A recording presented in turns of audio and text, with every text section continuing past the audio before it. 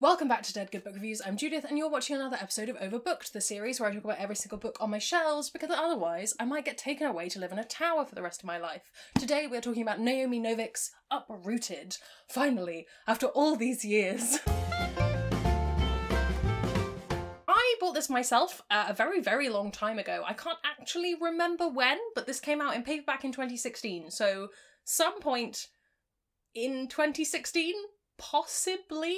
I had no idea what it was at the time. I picked it up on a punt and I remember sitting in my kitchen of my shared house the first year after university, reading this all in one go and just having the best time. I have a vivid memory of that really horrible fake leather sofa that was in the kitchen, because we had a sofa in the kitchen, and just having the best time. That is my memory of this. But regardless of where books come from, nobody's paying me to talk about books, and all opinions are my own. I'm also going to keep this as spoiler-free as humanly possible. If you do want to go in knowing absolutely nothing, click away now. Come back when you've read it, we'll chat about it then. I'll also link the story graph down below in case you want to check out any content warnings. This, like the book that we will talk about next week, is Naomi Novik's style of book that I like to call sort of a fairy tale inspired book. It is not a fairy tale retelling, strictly speaking, but it is a fairy tale. I think original fairy tale might be the best way to describe it. This originally came out in 2015. I wasn't on my radar. I don't think Naomi Novik was really on my radar until I read this.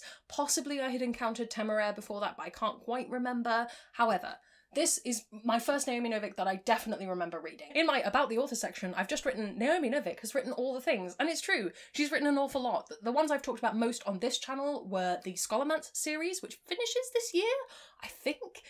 Book 3 comes out very soon. Love those, love talking about those. I haven't yet finished Temeraire and another series that I haven't encountered yet, I think, but I would very much like to. But today we're talking about Uprooted on its own. Allow me to read to you the plot.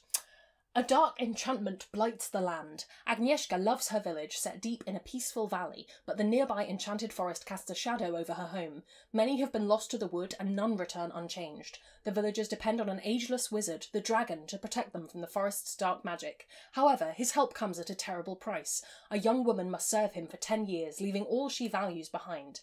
Agnieszka fears her dearest friend Kasia will be picked at the next choosing, for she's everything Agnieszka is not, beautiful, graceful and brave. Yet when the dragon comes, it's not Kasia he takes. Ooh, spooky. I haven't written notes for this because apparently past me just went, you can talk about Uprooted off the cuff, right? Right? So we'll see how this goes. My first pro for this book is I think that it really captures the fairy tale inspiration fantastically.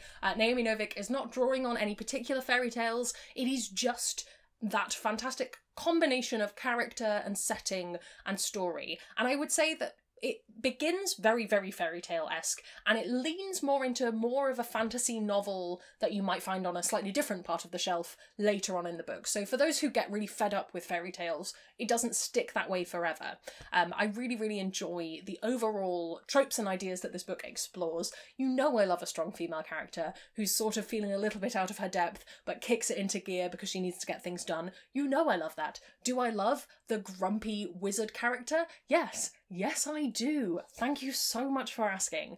Just so many things about this are just ticking boxes for me, to the point where I've read so many books that compare themselves to Uprooted, and I think I can say without fail none of them have lived up to it for me. Maybe that's because I read Uprooted first. Maybe it's because no one else has managed to capture the wonder and the whimsy and the spooky grit that Naomi Novik has. The evil of the forest is really, really creepy at times, and I don't think anyone else has managed to balance those two things. Like the fairy tale, but it has to have the darkness that original fairy tales have, right? The other reason I usually recommend people read this book is I think the magic system is really, really cool. It is a words-based magic system, but we get to play with it a lot in this book. And one of my favourite things that happens in it is we have one person who thinks magic should be done this very specific way, and a main character who goes, does it have to be though? That's one of my favourite things of all time. Are you kidding me? It's so great. Anytime you get to really explore magic and break the rules and set up things and then bend them and break them is always good to me. And what I love about this is that Naomi Novik then hammers home and you get to really play with magic, and we see all the things magic can do, and we see exciting, interesting, scary, fantabulous, wonderful things. It all ties into the central romance of the book, which is really well done as well. This book works so cohesively that it's really hard to go, this is the magic and I'm just talking about that, because it plays into the romance and it plays into the world and it plays into the setting, it plays into the characters, and oh, It's all coming together in a wonderful hodgepodge of stuff. I've mentioned the romance. I think it will probably be one of the things that either you're really, really here for it or you're not. I have friends who absolutely loved it. I personally really, really enjoyed it. I tend not to think too critically about these things though, so if age difference isn't super your thing, it might not be for you. For me, it worked. I also know a lot of people who really wanted this book to be sapphic. It does have that Naomi Novik thing of setting up a pairing that would be very good together, and then they are just gal pals. I don't know. I feel like if you rewrote it now, it would be a little bit more gay than it is now. But you know that's me and Naomi Novik all the way. This is also one of those plots that's really stayed with me. And to be fair, I have read this book more times than I care to admit. I've read it so many times. It's so rereadable. I pick up something new every time. It's my comfort read. It's my read it when I'm sick. It's my everything book. I forgot where I was going with this. I lost my train of thought. But even after the first read, so many elements of this plot really stayed with me. And I think it goes to places you just wouldn't expect it to. And the overall arc of the story is really fascinating. And in some ways it's very predictable. It's Fairytale, it's following a set, you know, this is where we're going. But the way that it gets there is very interesting. And that ties into the romance, the magic, the setting, the broader political landscape of the world. It's all in there, and it all makes just for a really interesting and engaging read that keeps you going. It's not like other fairy tale books where you get to a point and you're like, well, I know where this is going to end, so why would I bother reading the rest of it? I get it, you know, we're done.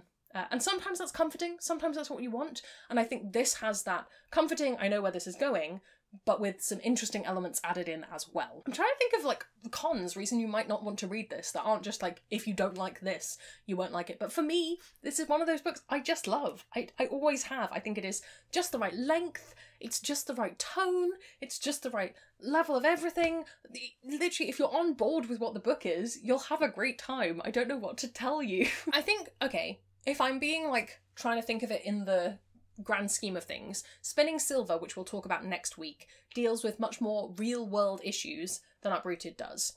That's not a criticism of either book, but it's an interesting comparison, and I think next week will be a little bit easier to do some more of that comparative work, because I just treat Uprooted as it's kind of its own thing. In terms of things to compare this to, I've mentioned a lot of books have claimed they are Uprooted meets whatever else book, usually Bear and the Nightingale. Bear and the Nightingale I do actually think is a really good read for a sort of similar element to it. I think Vasya and Agnieszka have a lot in common. Vasya is a slightly more fighty character than Agnieszka is, but it still works really well. I do actually draw a lot of comparisons between the two. They are two of my favourite books. It hits all the original Fairytale vibes for me. I'm trying to think if anything else has given me the same like Fairytale vibe that Uprooted has, and I genuinely don't think they have. I think Spinning Silver is the only other thing I can think to recommend that has that similar original Fairytale, so you can see tropes coming in and ideas from Fairytale coming in, but nothing that's done quite what this book has done, and nothing that's hit home for me as hard, basically. So, comparisons, I don't have very many for you, but if you have any for me, do pop them down in the comments below. Overall, do I think you should read this? I don't know if it's come across in this video, but yes, you should.